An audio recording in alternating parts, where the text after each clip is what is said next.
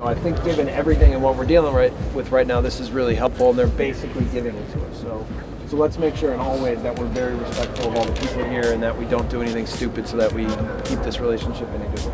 All right? Good. With Tony. Yeah, it's not been a great weather week here, so we tried to make the best of it, and the Jets were really nice to help us out. So this is a great facility they have here.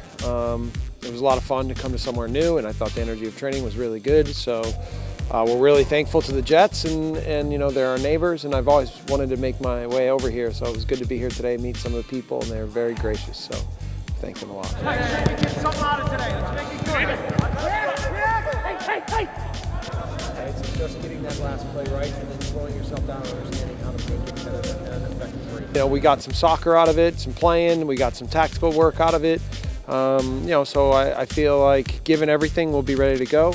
And I talked earlier in the week that this won't be an ideal week from a training perspective, and it'll be we won't feel totally prepared or totally sharp, but it doesn't matter, because come game time now, we got to be ready to give everything we have and go to Seattle in a big game and get a result.